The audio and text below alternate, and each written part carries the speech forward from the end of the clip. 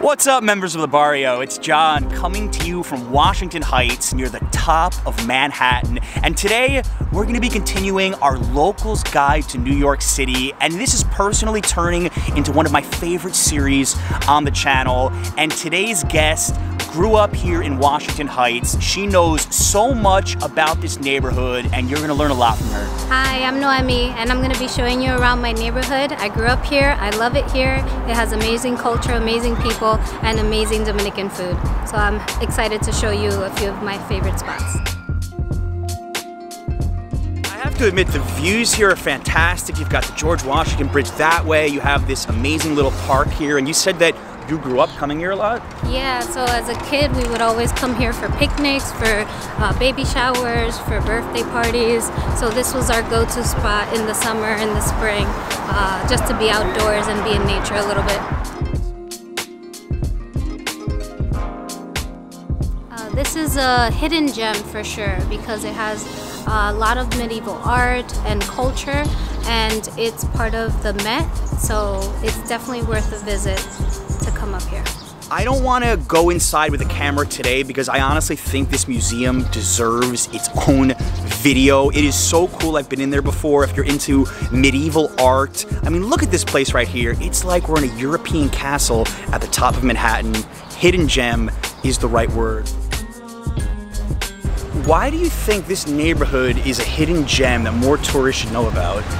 It's one of the last few neighborhoods in Manhattan that's retained its culture, and because of that, the prices of Airbnbs, apartments are a lot cheaper up here, and also the cost of food. You can find fresh produce very cheap around here, and restaurant food as well. I wanted to take you here so that you could see the highest natural point of Manhattan in Washington Heights, where it gets its name from. There you go. As we head south from the top of Washington Heights, this area is so peaceful, it's quiet, everything looks so tidy, but you told me that things are about to change in a few blocks. So yeah, this is the nicer area, a little bit more expensive, cleaner. But we're about to get to the more Dominican area, a little bit more culture. A little bit more gritty. A little grittier. So you see a lot of fruit vendors chopping up your fruit for you so that you can enjoy it as a healthy snack. So not everything is unhealthy when you buy it in the street. So we just started walking on St. Nicholas, and I kind of feel like we transformed to a completely different neighborhood, but it's still the Heights, a lot of energy. I'm loving this. Yes, you see lots of vendors, lots of people in the street selling their goods and products, and you hear the music, and you see more of what I recognize as my neighborhood and my people. We're almost at the restaurant that you recommended. I have to say that walking through here has really brought back some memories for me of being in Mexico, just some of the life in the streets of Mexico City, for example. And now we are at Punto de Sabor. Why did you take us here? Why was this the choice of all the restaurants you could have picked in Washington Heights? This is one of my favorite restaurants because it's very authentic. The people here are all Dominican, and the food here is amazing and really, really cheap. Cheap is good, guys. We are gonna eat a lot. Get ready for this. You have a choice between pork, beef, or chicken.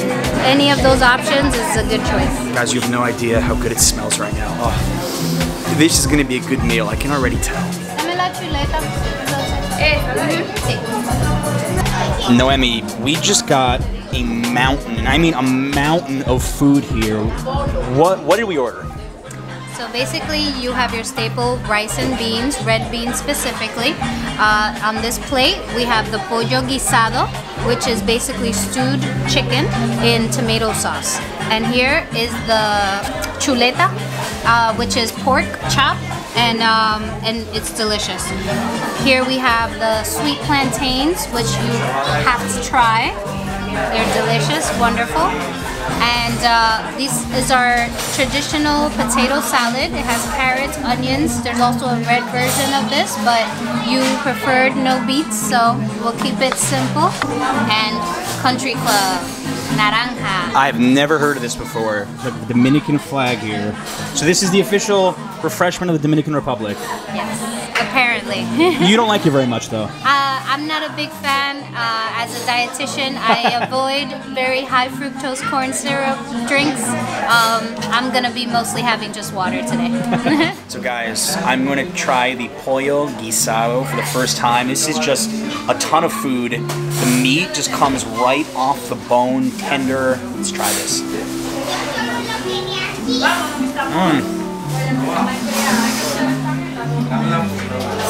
Very juicy, very full of flavor. Huge red beans here. And you can only order this particular menu right from the staff over there, but this is just like an excellent Washington Heights Dominican lunch for you. All of this food at a reasonable price. My family, we always shared our food, so it's like a very cultural thing for me. It's a way of us connecting with our family and our friends. When you go to a Dominican household, they'll always offer you a cup of coffee or something to eat, something to drink, because that's a way that we show our love and our connection with people. And if you don't eat a Dominican woman's food, you will never be invited back to her home. So watch out. Good advice for you gentlemen out there. Noemi, that was an excellent choice. I have to say that is the best Caribbean food I've ever had in New York City. Highly recommend this spot. And now we're going for some dessert. Yeah, we're going to a Dominican bakery, so you can get to try a little bit of the sweetness of our island. Guys, let's get sweet. Let's go.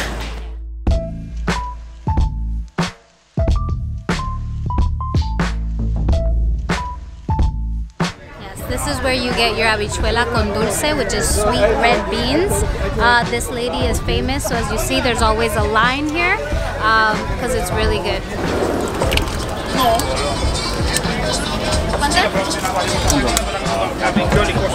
Gracias.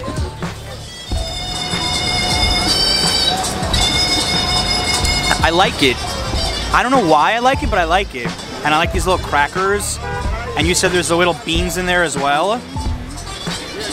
Just super sugary. You said people either love or hate this, right? Yes. Put me in the love category.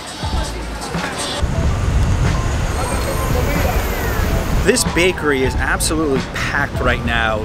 Usually a good sign anywhere you go in the world. What's so special about this place?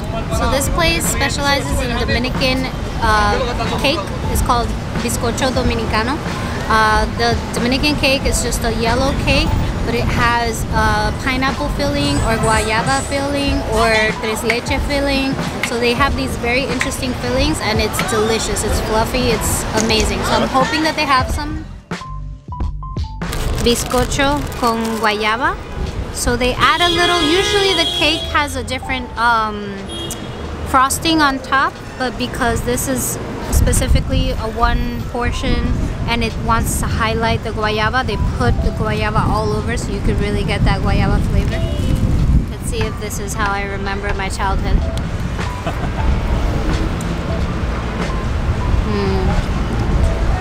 Yep. It's got that little tanginess. I love that little bit of sour in it. It's good.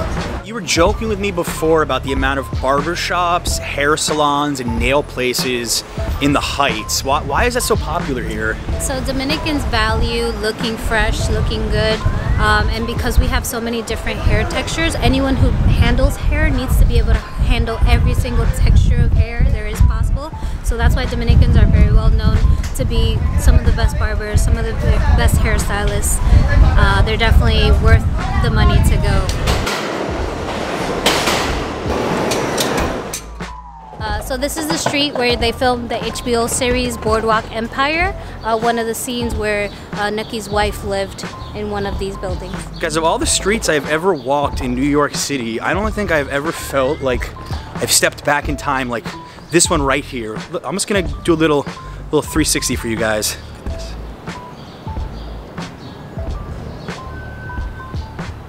Completely feels out of place and like in the most amazing way possible. Do you think any of these are for rent still? I wouldn't know. I kind of want to live here. Yeah, it'd be awesome to live in a neighborhood like this. Jamel Mansion has been around since 1765, so this is a preserved historical site, and that's why they have these types of amazing homes, cobblestone pathways, still emulating that time period. This is the Morris Jamel Mansion, and to me it looks like something straight out of like the South, New Orleans. And I know that New York used to look a lot more like this than like this, but it's always nice to be reminded that mansions and buildings like this are still preserved, and you said that you have a personal reason to love this place. Yeah, so I discovered this place almost 10 years ago when my brother was looking for a place to get married, and thankfully this place was actually free then. I don't know if it still is now. So we had the ceremony right in the front lawn, and we took pictures right back here on that staircase right behind us. This would be an amazing place to get married, and you can tour the inside. You just have to check their website. Washington Heights, I know 20, 30 years ago, maybe when you were growing up, had a bad reputation for having crime, for not being the safest area of New York. How much has that changed as you've grown up and in recent years? It's changed drastically. As a kid, my parents were very wary of me and my siblings going outside or being out too far away. But it wasn't just Washington Heights area, it was also even 42nd Street. In the early 90s, it still wasn't considered a safe neighborhood. It was nothing like it was today. Same thing with Washington Heights. So back then there was a lot of crime, but now it's a lot more peaceful, and you can walk very freely here during the day and feel confident that you'll be safe. And what sort of person would you recommend move to Washington Heights?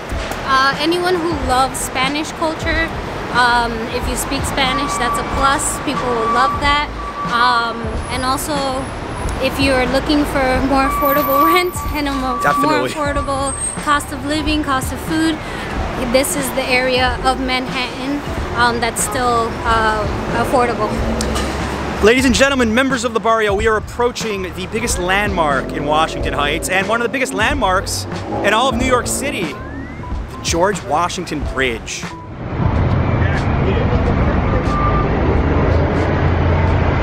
So we're going to a park that has an amazing view of the George Washington Bridge, and it's actually perfect because it's almost sunset.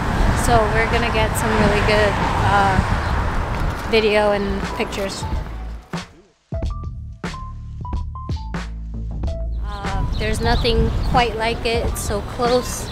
You're gonna see it's just breathtaking. I'd never heard of this park. I've walked by here before. I had no idea it hid the view that you're about to see.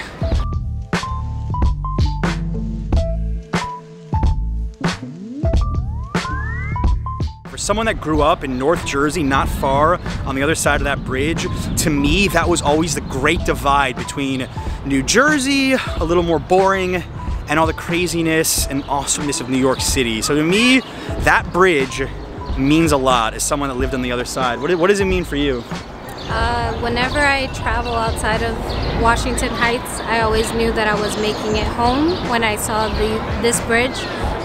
So it was like after a long day, either in Jersey or some other state, coming home to this, that was my favorite view, because I knew I was coming home.